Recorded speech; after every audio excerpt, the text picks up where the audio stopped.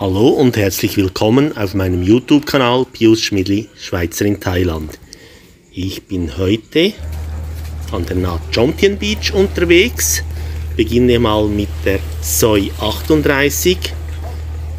Diese Beach hier nennt sich auch Short Beach. Die ist von unserer Straße, der Vattian-Straße, wenn man auf die Sukhumvit kommt, geradeaus runter ans Meer. Also rund 5 Minuten von unserem Zuhause entfernt.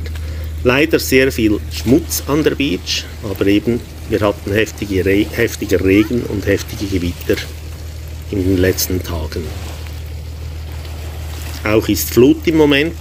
Bei Ebbe ist die Beach viel breiter. Short Beach, 5 Minuten von unserem Zuhause entfernt. Soi 36 beim Rimpala Pim Restaurant. Eine Sackgasse. Dead End, no U-Turn ahead. Auch hier kann man mit dem Auto nicht wenden. Dasselbe ebenfalls bei der Short Beach. Auch dort hat man kaum Parkmöglichkeit für ein Auto. Mit einem Motorrad aber unproblematisch. Wir gehen auch hier mal runter an die Beach. Vielleicht noch, wieso mache ich dieses Video?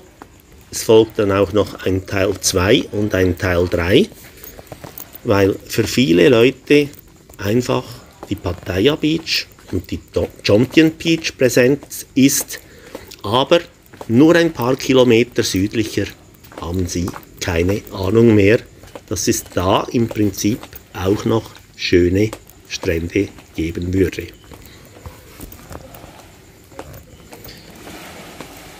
Ich war die letzten 2 Jahre viel an diesen Stränden, war sozusagen immer alleine unterwegs.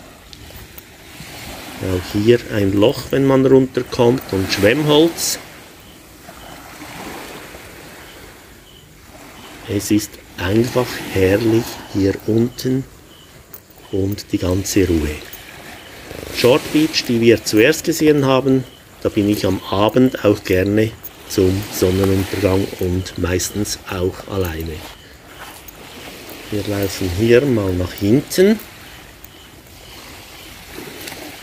Es gibt da einen schmalen Weg zwischen dem Felsen durch.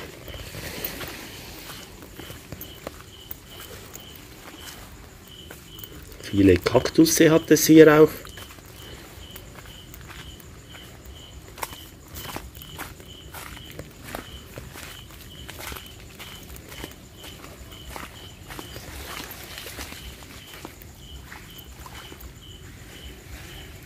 Und schauen hier mal auf die Banamper Beach und die Jomtien Beach.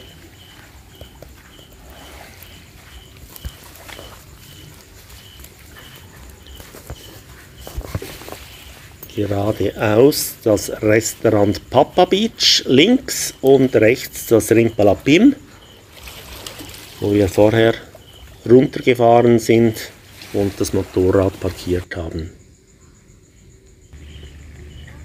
Na Jomtien Soi 32, da gehe ich rechts vom Post Office runter. Banamper Beach genannt auch. Die Banamper Beach haben sie ein bisschen umgebaut, einen neuen Weg gemacht, neue Palmen aufgestellt, die alten Bäume und Palmen alles weggenommen. Früher hatte es hier auch Liegen, die man mieten konnte. Heute gar keine Liegen mehr, leider. Ich hoffe, dass da wieder mal Liegen kommen.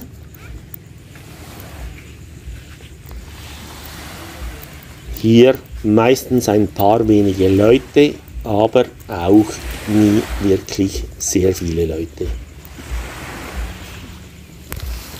Ja, hinter dem Parkplatz hier an der Banamper Beach hat es noch ein paar wenige Verpflegungsstände. Da waren früher vor dem Covid auch einige mehr. eben auch mit den ganzen Liegen, die da vermietet wurden. Wir fahren jetzt hier hinten durch und gehen eigentlich zur nächsten Soi der Jomtien Beach. Roxanne Kaffee, CN1 Seafood. Hier laufen wir mal zwischendurch. Da gibt es rechts noch einen Weinshop, der gar nicht schlechte Weine hat. Hier rechts ein sehr, sehr großes Seafood-Restaurant.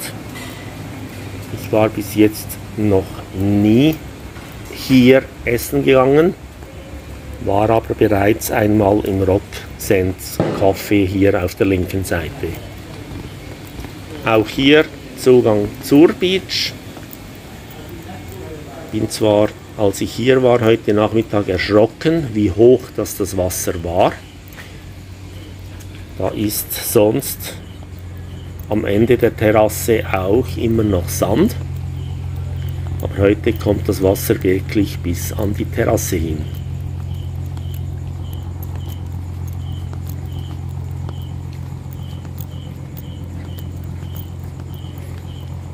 Wir laufen hier jetzt mal nach vorne.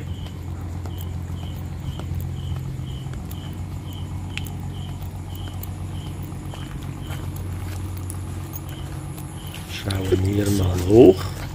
Schon einfach rausgezogen.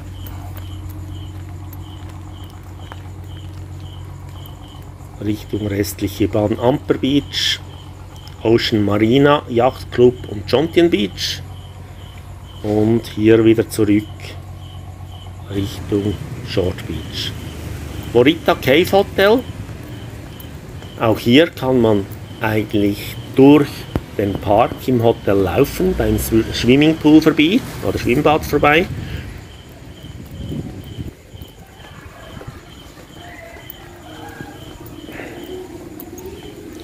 Ein Glasschwimmbad.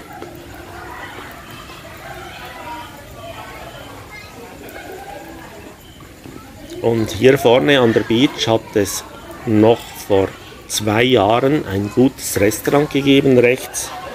Und das ist jetzt die Sea Cloud Sky Bar neu.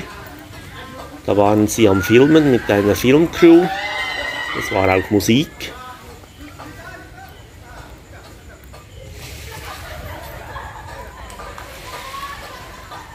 Blick Richtung Jomtien und Blick Richtung restliche Bahn Amper Beach.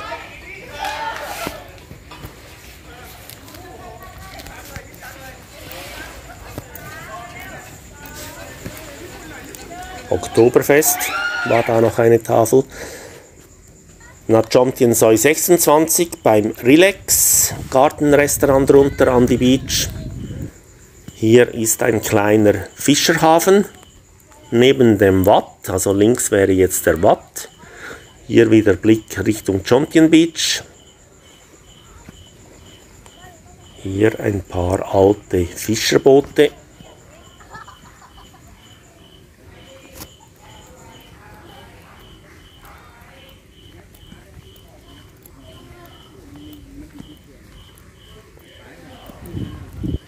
Die Gab.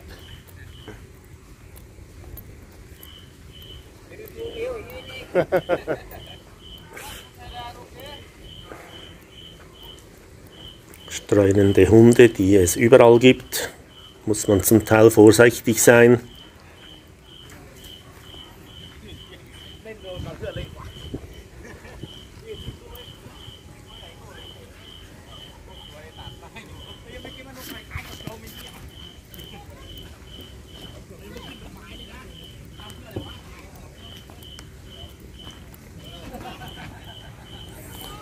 Und jetzt gehen wir noch die Soi 22 runter.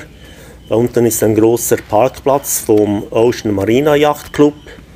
Es hat auch noch Fitnessgeräte, einen kleinen Park. Ja, das war's bereits wieder. Wenn euch das Video gefallen hat, Daumen hoch und abonniert doch meinen Kanal. Tschüss, tschüss, bis zum nächsten Mal.